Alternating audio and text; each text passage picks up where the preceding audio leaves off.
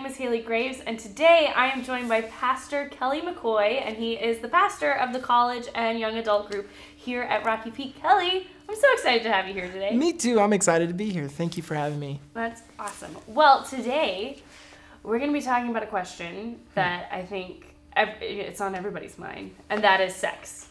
I don't know if you're aware, but like sex is kind of everywhere in the media and billboards and just everything. So what would you say to young people just about that topic and about how prevalent it is and how to be approaching that from a biblical perspective?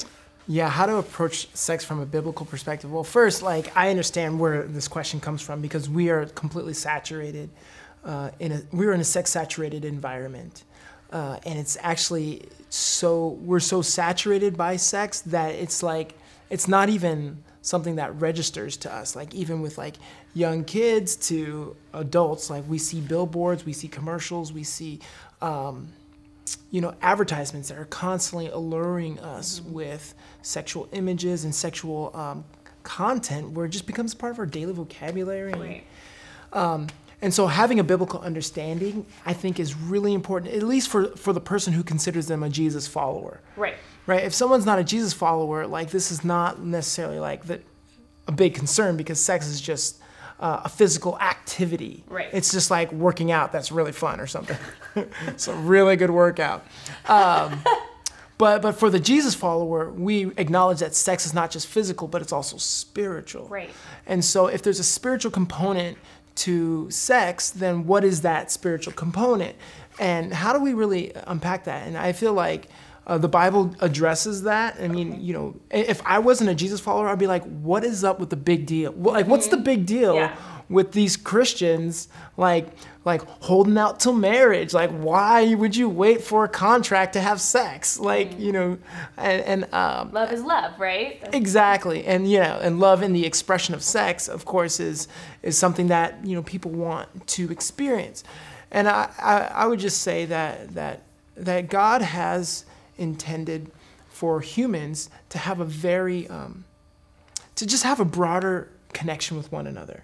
I call it a 3D relationship. God wants all of humans to have a three-dimensional relationship, and that's physical, emotional, and spiritual. So each dimension, so a physical relationship, an emotional relationship, and then a spiritual relationship with especially if you plan on getting married, or even if you just want true community, it's going to happen in three dimensions, physically, emotionally, and spiritually. And so when it comes to sex, the Bible uses the word sex or uses the concept of having sex in the context of marriage. So Kelly, I mean, you've got married. You're now in the happily ever after phase of it, that's right? what marriage is. So what would you say to someone who, like me, who's like in their early 20s and does hope to be married one day, but they are single? Like and that can be so, if we're honest, so painful. Yeah. So what would you say to somebody that you wish you had known when you were in that phase of life? Yeah. Well, first of all, the same way that God provided for Adam in the garden, God's going to provide for you.